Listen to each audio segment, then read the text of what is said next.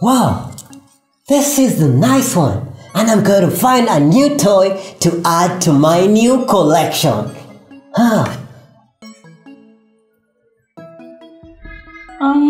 Tommy, I'm so sorry. I accidentally broke your toy.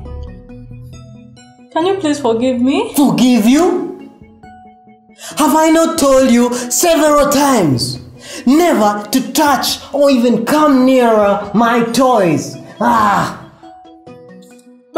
it was an accident. I don't want to hear that.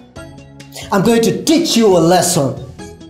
I will also break your favorite toys. But I didn't mean to break your toy. I was only putting it away. This is all your fault. All your fault. What is going on up here? Mom? Why is Susan crying? And tell me, why are you screaming like that? Well, Sue broke my toy. Did you apologize to your brother, Susan? I did too. I apologized.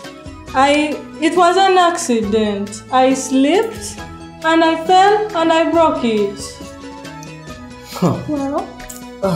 I told you, never to touch my toys. You're going to pay for this. You should calm down, Thomas, and you need to forgive your sister.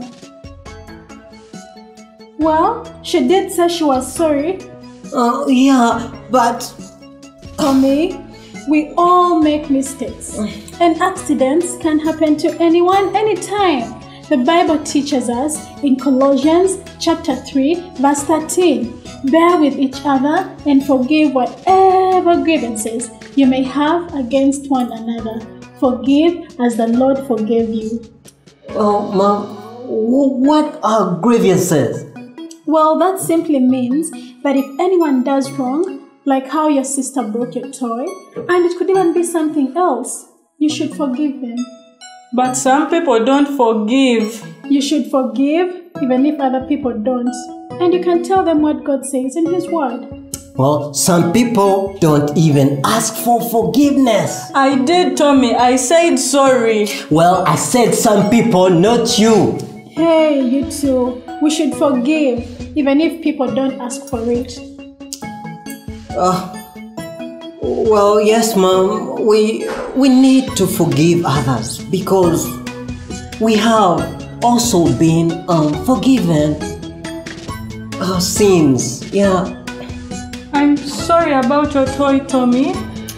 Well, I forgive you too, Susan. I'm sorry I was unkind to you. I forgive you too. Well, do you both remember the verse I told you? Yeah, yes, Mom. I remember it. It was Colossians chapter 3, verse 13. Yeah. It says, bear with each other and forgive whatever grievances you may have with one another. Forgive as Christ forgave you. By the way, I know it too. That's good. Come here, you two. You too, Susan. I'm so proud of both of you. Thank you. All right, let's go get you ready for school. Okay.